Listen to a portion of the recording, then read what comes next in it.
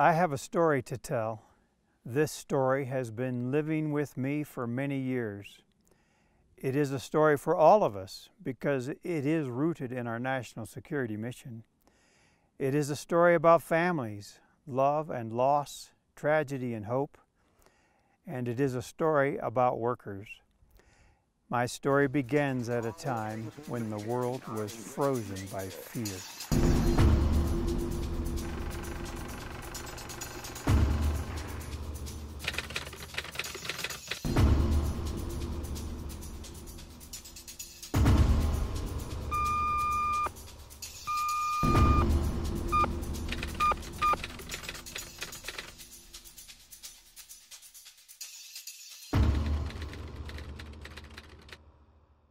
After the war, Germany was divided into sectors which were occupied by the victorious powers. The Soviet Union had the largest sector of Germany, which included Berlin, but Berlin was an open city. And so you had Westerners there. People who were living in East Germany could come and go as they pleased in Berlin. Now, Stalin didn't like Westerners in Berlin. He didn't like having to share that city in the middle of his occupation zone. He didn't want to start World War III either. So he thought, well, I'm just going to lock people out. I'm going to impose a blockade. So when the Westerners, when their supply trucks show up at the checkpoint to come into our zone, we're not going to let them through. So tensions are starting to rise with the Soviet Union. During the Cold War, there was, first the United States took comfort in the fact that we had nuclear weapons as a hedge against the overwhelming Soviet land forces, but when they fired their first weapon, which looked just like our first weapon, in 1949, the United States realized that we were in a race with the Soviet Union. People forget now that Khrushchev was pounding his shoe on the podium at the UN, telling them, we will bury you, we will bury you. You know, everybody's looking back now with 20/20 hindsight, but in those days, the laboratory was the technology front line, or the front line in the technology part of the Cold War with the Soviet Union. And people were proud to work at the laboratory because there was a patriotic element to it. You were defending the United States of America by working at the laboratory. The Russians were threatening us, you know. You can think of some of the, like I said, some of the speeches that Khrushchev and others made. There was some serious differences of opinion there.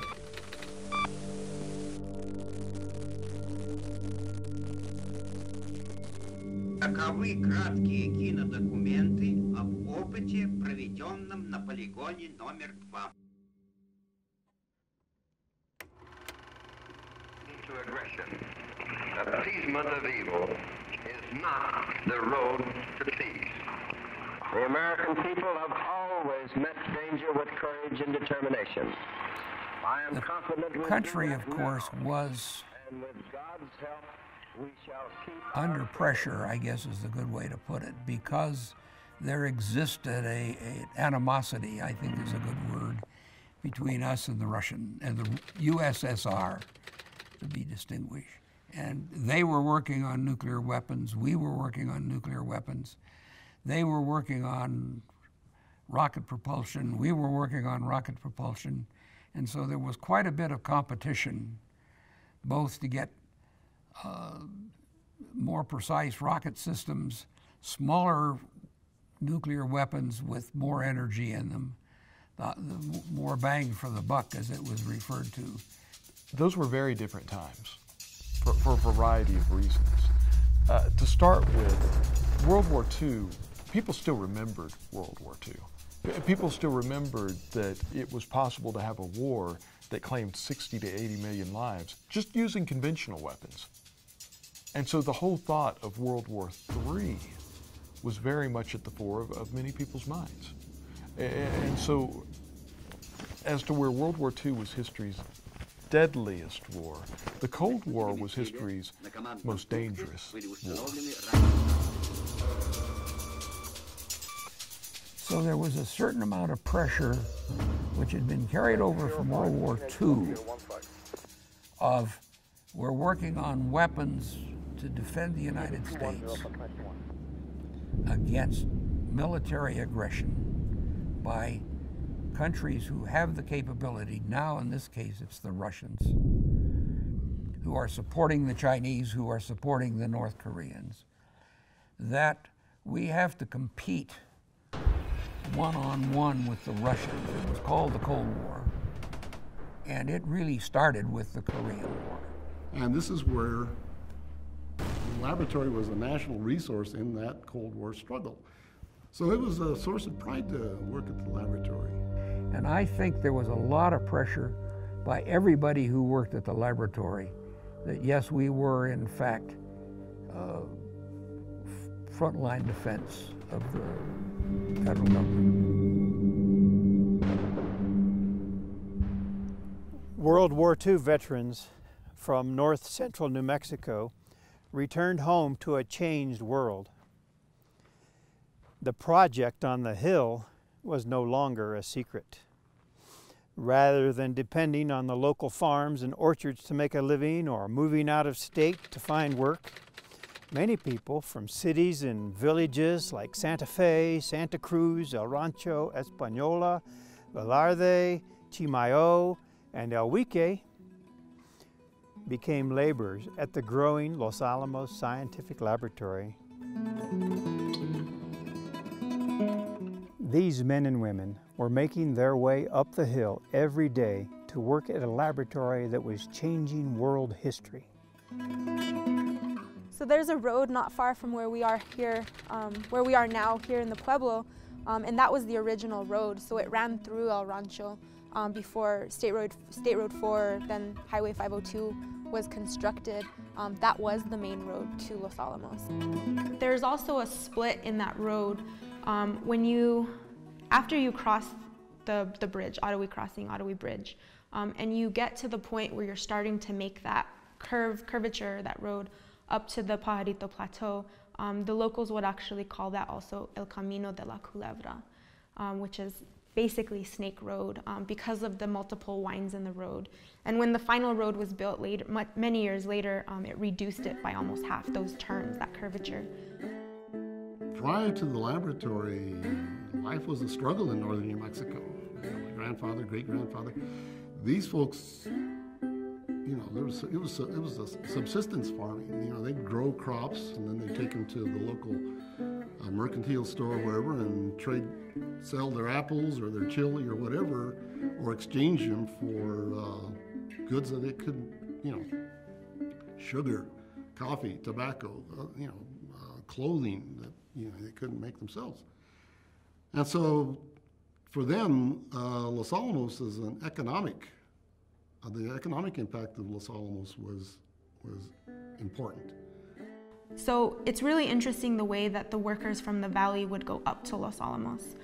The men specifically were day laborers during that time, and it's interesting because it almost follows what would be similarly seen today as like the braceros, the workers, the Latin American Mexicano workers who are loaded into these trucks and then taken, or buses, and taken to their workspace.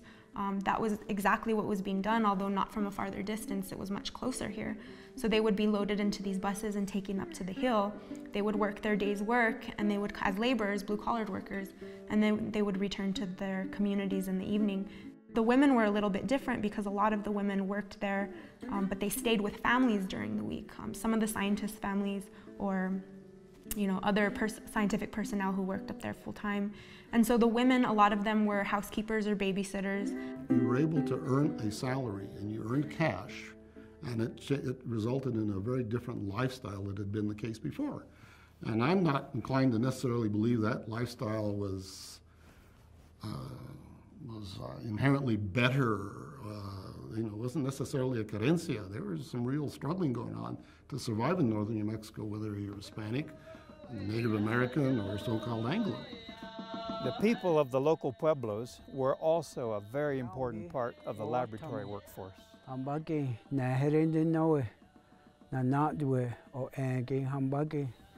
mesa has a lot of meaning.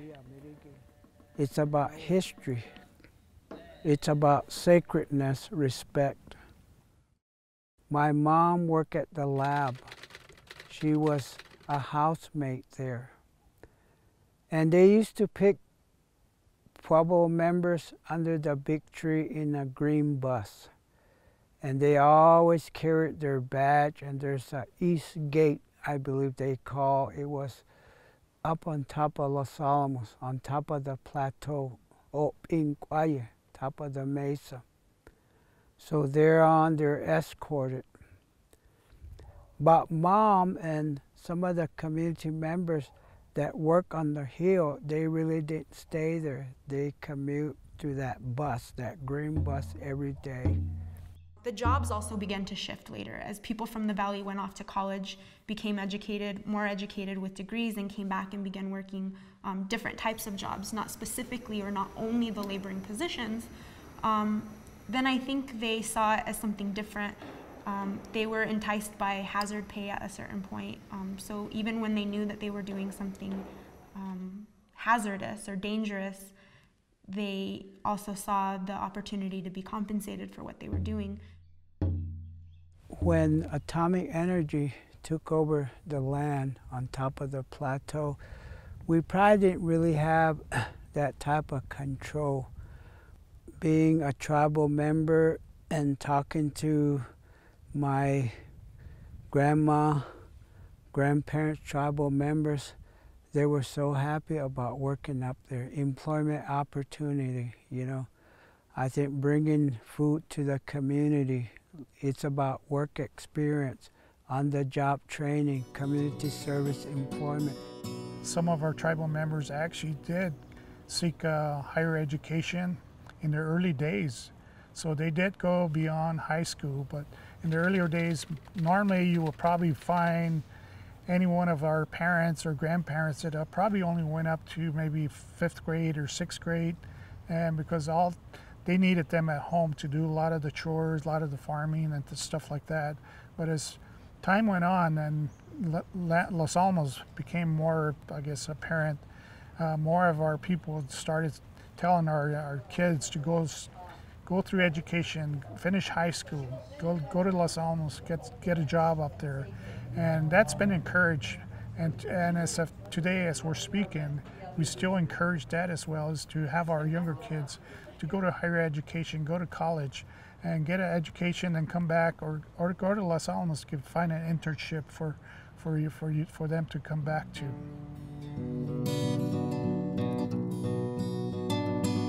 I was born and raised in Quemada, New Mexico, which is about 37 miles north of here on the way to Taos.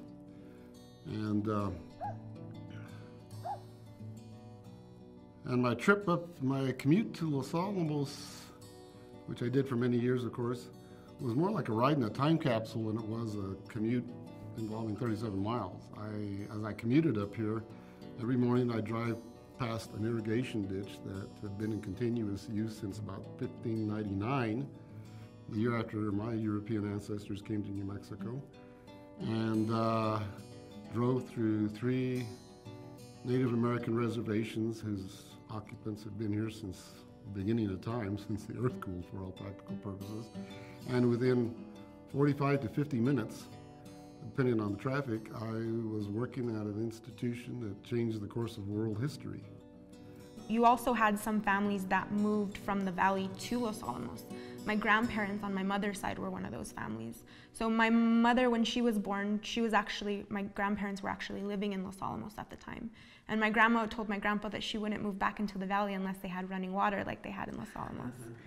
So some of the families were living in Los Alamos even before the gates opened in 1957. It's always about partnership, about transparency, how we can work together, how we can make things better for our community, and today to continue to work with them, because a lot of what goes on the lab is very confidential.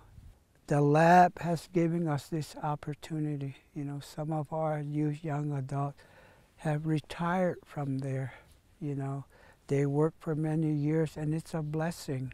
You know, some see it in a different perspective. You know, but again, it's a blessing the employment opportunities available.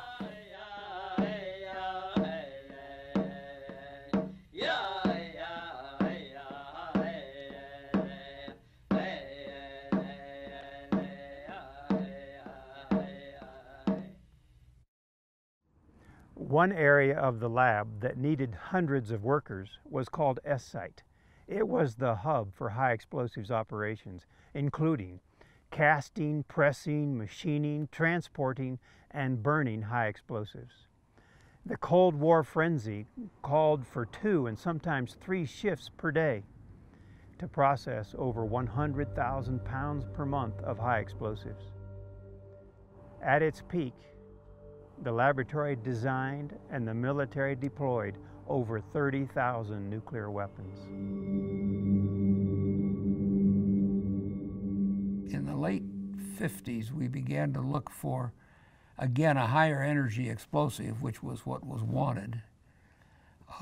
And RDX and HMX powder was coated with a plastic, and then that plastic was put in a press and pressed to create a high-density solid material. And of course, with almost any development, when you introduce a new material or a new process, you introduce safety problems that you weren't aware of ahead of time.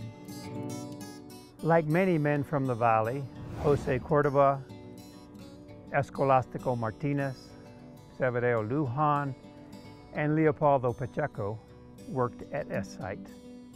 Mabel Cordoba packed a lunch for her husband each morning. He walked to the end of the dirt road to catch the carpool to begin the journey across Añate Bridge in Española. Other workers drove through San Ildefonso Pueblo lands and crossed the Rio Grande near the former site of Ottawa train station.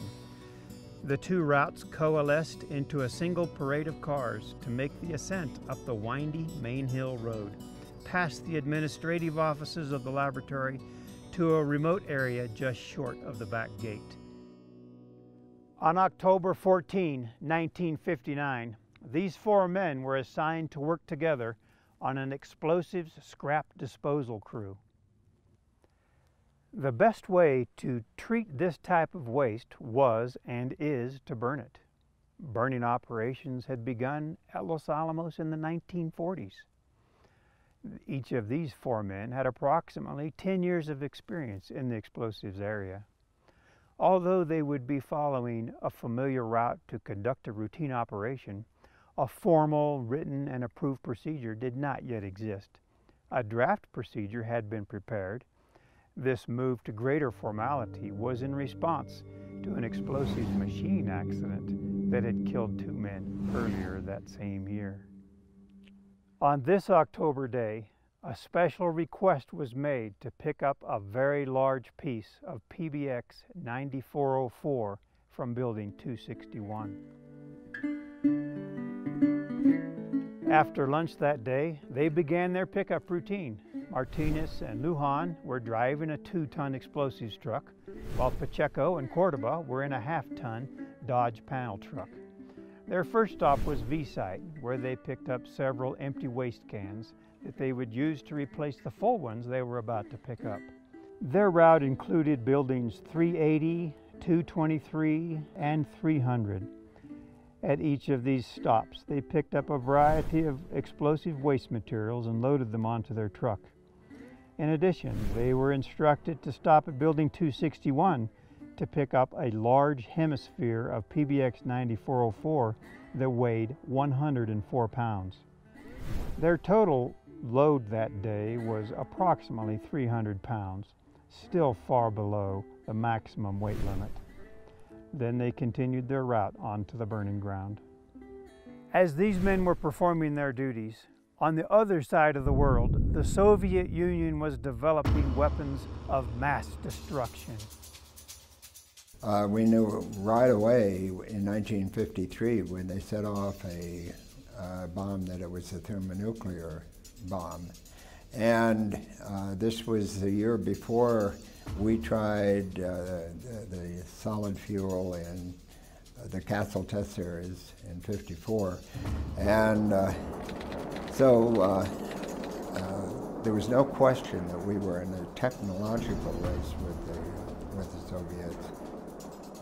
12 августа 1953 года.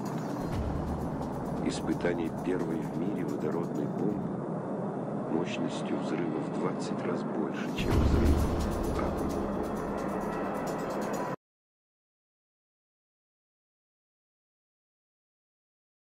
Maybe we're not as far as behind, maybe we're even ahead. Well, 1953 rolls around and the Soviets test a deliverable thermonuclear weapon. How did they do this so fast again? You know, how did they just keep answering? And so the Soviets, it looks like they've regained the lead. They've got a capability we don't have. We couldn't deliver a hydrogen bomb in combat in 1953. And so here at the laboratory, that was the big priority. We've got to make a deliverable hydrogen bomb as fast as we can. And so of course, again, work cranks right back up at S-Site, although it never really stopped.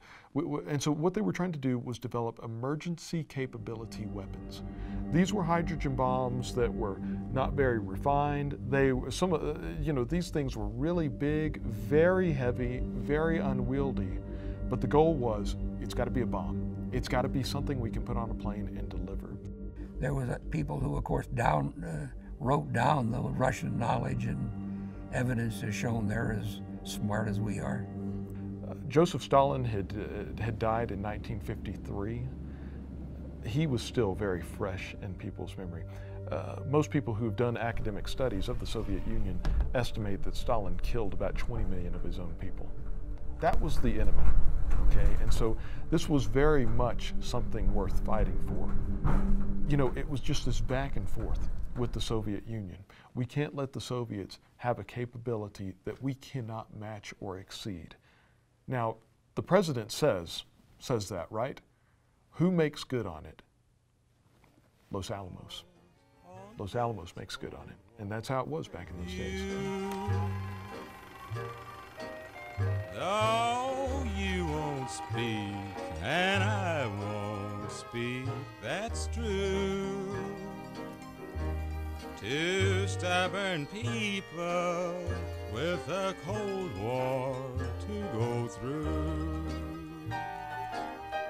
S-Site was a special place to work. And so the fact that you were working in a, quote, secret environment with hazardous materials like high explosives, I think was a source of pride for my father and for a lot of the men I knew who worked out at S-Site at that time and to this day. There's something special about working on high explosives. S-Site is one of those special areas at the laboratory. It's got a history that goes all the way back to World War II. A lot of the sites out in that area, the back 40, if you will, they have letter designations. Usually that letter stands for something, and in the case of S-Site, it stands for sawmill. And so there was a more or less portable sawmill operation going on out there before the government came to town during the Manhattan Project. And so it became S-Site, where the sawmill was. And that's how it got its name. Well, there was competition within the laboratory, no question about that, in research areas. But there was also a target in each case, and that was the development of a new weapon system. There was that driving force which put everybody together. There was a lot of work going on, and it was fast, and the stakes were very high. And I remember talking to, my dad works at S-Site. Oh, really? Okay. And you knew what that meant as a kid. Or my uncle works there, or whatever. Or my dad works at Los Alamos. There was something special about that. I just can't stand another cold, cold war with you.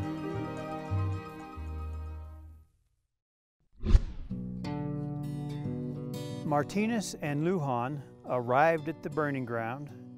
They unlocked and opened the gate and then backed the explosives truck onto the gravel pad and stopped. Pacheco and Cordoba stopped at barricade 395 to pick up the materials for igniting the burn. Then they drove toward the burn pad, parked outside the fence, and joined the others. What was your morning like on October 14th, 1959 when you went to work? Well, when I went to work about 9:30 in the morning, Dad came by and gave me some piñons. And he looked awful pale at the time, okay? And I remember him walking out. Wait just a minute. And that morning they loaded up the explosives in the truck and they took off.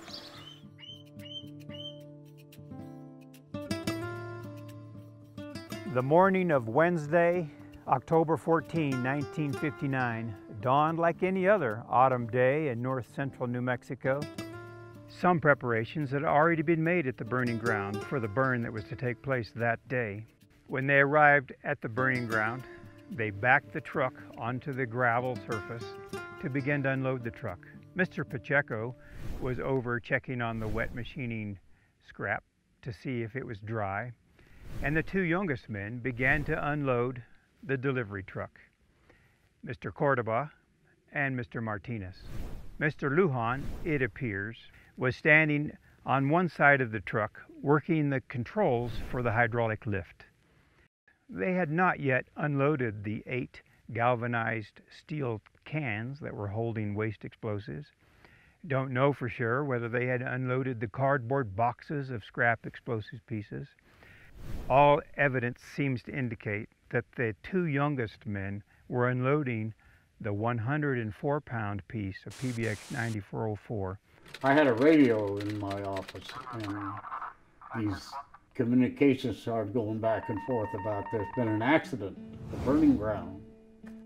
And we had just finished having coffee and was walking out of the coffee room when the burning ground exploded.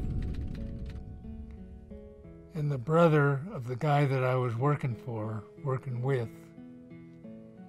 his brother was in that crew at the burning ground. And we walked out and we were looking right at, we were on a mesa and a canyon and a mesa and then the burning ground. And when we walked out, we were looking right at the burning ground, which was all up in the air, scattered out all over that mesa or that canyon.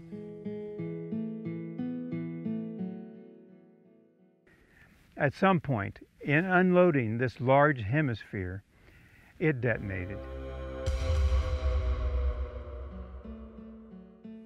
PBX 9404 was the most powerful and the most violent explosive known to man at that time. The sound could be heard all around S-Site. People working inside their buildings heard the noise. They knew about the burning ground operation. They knew who was working at the burning ground that day. And we heard this explosion, and I told him then, I told Eddie Katnack, that has to be in the burning ground. I took a truck, me and him went down there, and early in that afternoon, there were security guards, policemen and all, and I went down there and ran, and I said, who's this body laying there? And they told me that was my dad. And of course, all of us knew who was working there that day. And his brother grabbed the pickup and took off for the burning ground. And I had thoughts of trying to take the keys out of the pickup, but didn't make it, and I guess that's the best thing that I did. Let him go. He had to do something.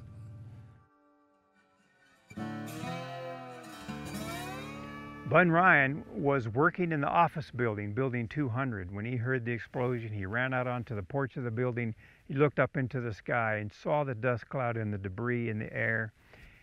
He was given the assignment to meet the local Catholic priest at the security gate and escort him into the area so that he could perform his sacred duties. So I did. I got a government vehicle and backed it up to the gate and waited for Father Schuler to drive up, and we couldn't let him take his civilian car into the area. Yeah. So he got in the government truck, and I know from being a Catholic that if he's got the sacrament, you're not supposed to talk to him. Okay. But I broke the rule. I said, Father, do you have the sacrament? And he said, no, I understand it's too late for that. But I've got the holy oils that they use for the anointing. So we pulled up to the barricade, and Mel Brooks, the group leader, was there, and he said, Brooks said, I can't let you go into the area because that thing, it's still on fire. There was still blazes going. And he said, we're afraid there might be another explosion, so I can't let you go in there. You're going to have to wait. And I remember Father Schiller looked at him and said, I can't wait. And Mel says, well, you're going at your own risk. And he said, he looked at me and says, will you go with me? I said, let's go.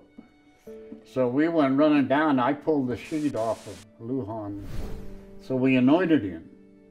And then we put the sheet back over and went back up behind the barricade to wait for these flames to, you know, burn out. Well, sure enough, we found Pacheco. The body of Mr. Pacheco was found on a knoll several hundred feet away. The body of Mr. Lujan, protected by the truck itself, was found a few hundred feet away. And the bodies of Mr. Cordoba and Mr. Martinez were never found. I'm sure there was always talk that this particular operation was really not done the way it should have been done. But who was going to stand up? Most of those guys maybe were like me. They had a job and they didn't want to jeopardize it, maybe, by saying something. I made one trip with the group to the burning ground to watch a burn, just for the experience of seeing the explosives, what they did to it. And one trip was all I wanted to make. I didn't want to go back down there again. That's the hottest fire I have ever been around, which doesn't mean much, but that's, when that stuff burns, you hear it and you know it's burning. These 4 men did not go home from work that day, or the next day, or any day after that. Those were bad days. They were terrible days for the laboratory, for the S-Site family, and obviously, most tragically, for the families at home. I think everybody was shocked and concerned. In a place like northern New Mexico, you know, fairly large place geographically, but relatively small amount of people that live here. It's tough to go anywhere without seeing somebody that you know. So it is, as a region, very much a community. And these accidents, one accident, affects the region in this part of the country. But I got to tell you that those accidents sent ripples up and down the community, up and down the valley.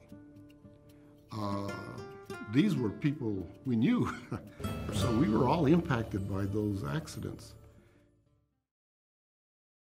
I'm convinced that it went off in my platoon.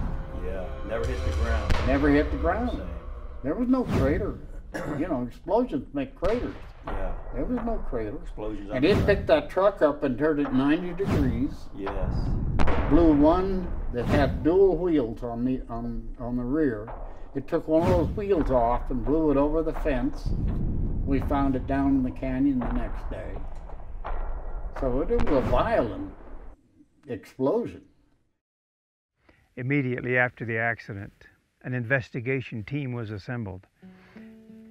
They looked at post-accident reconstruction. All the debris was gathered and used to analyze the point of explosion, what might have caused it, the details of the work crew that day, where they had been, the things that they had picked up to bring to the burning ground. All that stuff was investigated and documented and recorded. Within a short period of time, within just a couple of weeks, the accident report was released on October 30, 1959. However, this report was restricted data, and it is restricted data to this day. Many of the details would be withheld from the public. In more recent years, segments, significant portions of the report have been publicly released and made available. The details of this secret on the Hill would remain hidden from the public for over 50 years. The laboratory and the History Committee worked for many years on getting memorials put at the places where these accidents happened, because the same general type of work goes on in the same places today. And we wanted to remind people who may not have been familiar, maybe they'd never even heard of these accidents, and certainly never heard the names of these individuals who were involved. We wanted to make sure that they weren't forgotten. These are patriots of the Cold War. These are people who came to work each day to make this nation stronger, even working with dangerous materials. We remember and honor these men for the things that they've contributed. We acknowledge that their lives were taken in a terrible tragedy, and that much pain and suffering has come to the family and continues with the families. But still, we must remember and honor these men for what was taken from them, for what they gave. We put those there with gratitude, looking back to see what had happened before. So we remember them, we gain inspiration from them, we gain knowledge from what has happened, and again, I think that the results are tangible. Look no further than the number of fatalities over the decades. It's been a long time since we've had one, and hopefully we'll never have one again. What we've learned from the past is one of the reasons why. If we begin to think of these folks as something other than casualties, and we think about them as humans, and I don't think worker is a negative term in this sense, but to include the families and view them from a holistic perspective is really important. And it changes that tone of them being specifically and purely sacrifices.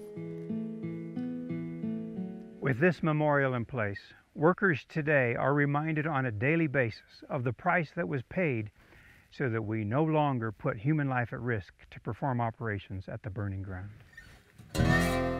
The materials were not as well understood as we understand them now. We had learned a lot between World War II and the mid-50s, but and the materials that we worked with were pretty active. There was no such thing as insensitive high explosives at that point in time. And it's in this dangerous world with the backdrop. And so I think that those were all ingredients in what led to these tragic accidents that happened. I never heard the words Cold War.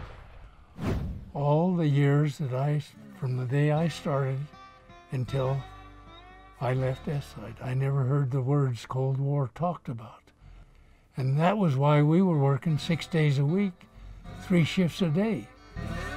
Explosive scientists, S-Site workers today, family members, the general public, we all want to know exactly what happened, what caused the explosion. We will never know. Even with the exhaustive analysis that was done after the accident, we just don't know.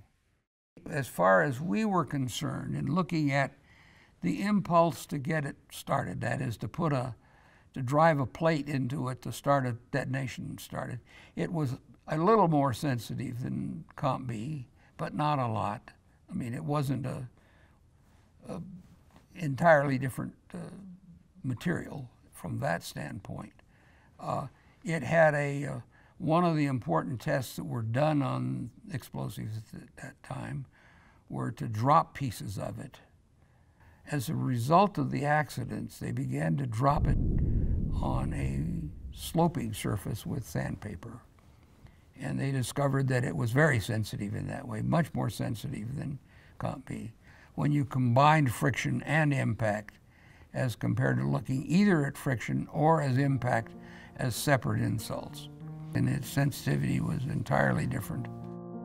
I couldn't imagine being at home and hearing that my dad or significant other died that day, and that at that time they didn't have much information to bring closure to that accident. And after 50 years of wondering, and passed down from generations. The way that people respond to death, especially tragic deaths, is different in different cultures. I think that the memorials that have been constructed for the men who died, who were tragically killed in these accidents or incidents, I think that the descansos are really important. I think that the memorials do present a sort of descanso. So the word descanso comes from the Spanish verb descansar, which is to rest. And so descansos, when you see them on the highways, on the side of the road, you don't see those anywhere else except for in New Mexico. And they really are meant to be like these resting places, these final resting places. But there's also that sense of tragedy that's attached to them, especially when we see them on the highway. It's a cultural element of wanting to be where your loved one was killed, wanting to see for your own eyes what the place looked like, the trees, the buildings, the road leading to it, wanting to relive through their family members' own eyes what they saw, where they went for that last time. Their memories very often would stop short of Los Alamos because they couldn't come to work and see where they worked or anything like that when they were alive. So I think the opportunity to be able to come back to their work locations, especially in a closed area like S site, is doubly important. They weren't killed on their way to work. They were killed at work in a controlled area, a restricted area. For memorials or descansos to be set for these men, for their families to visit or for their families to memorialize, I think it also has to be done in an area or a place. It might not be the exact place where the accidents happened, but it has to be a place where the families can return to reflect. The descanso becomes a sacred spot, or the descanso is tied to the sacred spot where the person died or where this tragedy occurred.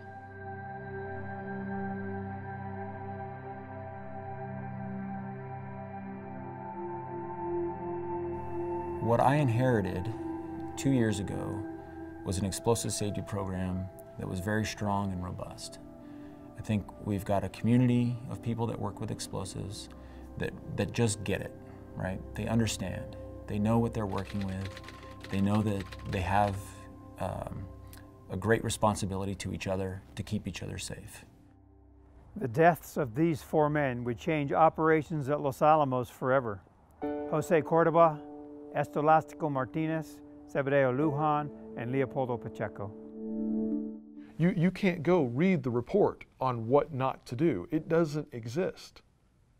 They didn't have what we have now. Early work on explosives was done under about a 5-page procedure. With the development of the accidents, with the PBX, we introduced basically the development of standard operating procedures. And at first it was just written that you were to prepare SOPs but continue working because of time pressure. With the second accident, everything was halted until SOPs were in place.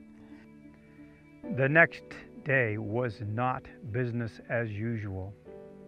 All explosives operations at S site were stopped. The group leader, Mel Brooks, required that written procedures be developed and that he review personally each one and walk it down. This process took 6 to 12 months to fully bring S site back into operation. There was rumor that that was it, that they were going to close down shop, that it was real heavy, that was the way it was headed. And again, there was a few people left. And then Mel Brooks, wanting to keep it for whatever reason he had, was able to pull it off. And there was a few months there that things got pretty slow. We didn't do hardly anything. I would say we've had significant improvement since those accidents, and because of the importance of what happened and that horrific experience that everybody had to go through. And the men and women today are absolutely working in defense of their nation and don't have to make the sacrifice of their life because we've gotten to learn from those mistakes.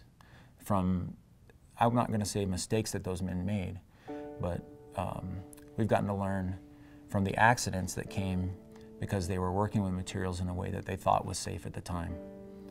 We don't now consider those operations safe in the same way they did then, and we continue to learn. So 1956 is the first high explosives accident. A lot of work went into examining, changing the way that we do things. I think helping to inspire the development of new technologies like insensitive high explosives, figuring a way to develop them and to make them work in the nuclear stockpile. Tell us how this accident helps you teach new high explosives workers. So now I'm a on-the-job training instructor or OJT instructor for new people coming in to become HE handler. So now that I'm doing that now, it's been about 2 years since I've been doing that. I've been taking them down to the memorial plaque and I show them the area. I talk about the accident and what happened and how much HE and you know where everything was at, and it definitely, you can see that it affects them and just like it affected me when I saw it, and so I want to pass that on and just have that respect for all HE, you know, like it's 9404.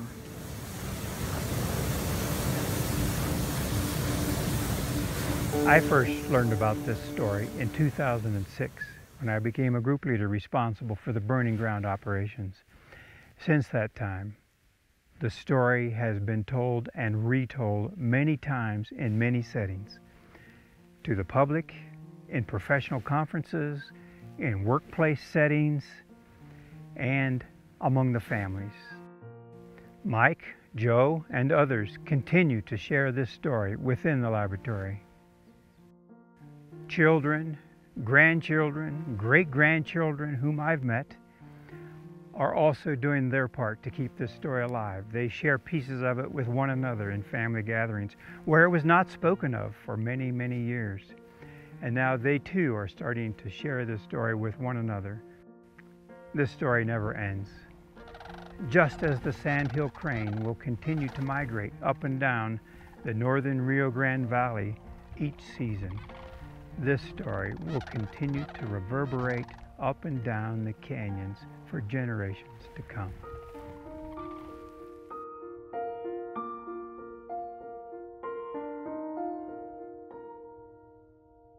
But I think all of those folks took pride in what they were doing and being careful, being meticulous, sticking to procedures and processes, and you know, because you could make a mistake, and the mistake could be fatal in that environment. And I think they knew that, and I think they took pride in that. We get to go into buildings now where people have died. You go out to the burning grounds. We still burn explosives. We have to treat waste in a way that's safe for everyone downstream of that waste. And so we have to burn explosives in a place where men died. And the men and women that work here now go by that every day, and they see where these men have passed away. And it's humbling. Irambi wawatama ambagi na herindi nawe na natwe o angi hambagi dika pogi wichangwa vehi amerigi nawe na bituyo ingin ko wage baki nawe na agi mugi. We don't want to forget, because we respect our co-workers who fell, and because we want to get better. We don't want something like that to happen again. And so as a tribute to them, we seek to get better. And the way that we get better is to remember the past. The story of this burning ground accident is so big that it's impossible to tell at one time or by one form of media. There are technical details that need to be included in a written form. There are human interest parts. There are the emotional parts that need to be shared by video.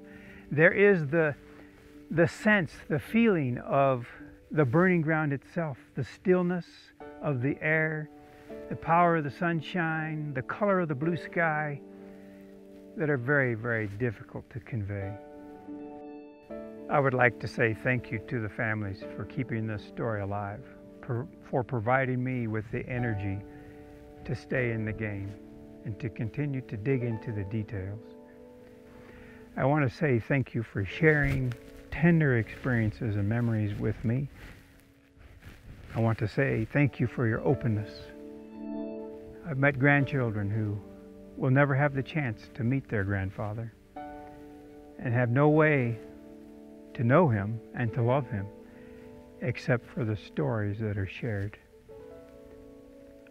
Where they worked, why they worked there, what happened to them that day, and good things that came out of this tragic accident. Thank you for being an important part of my life.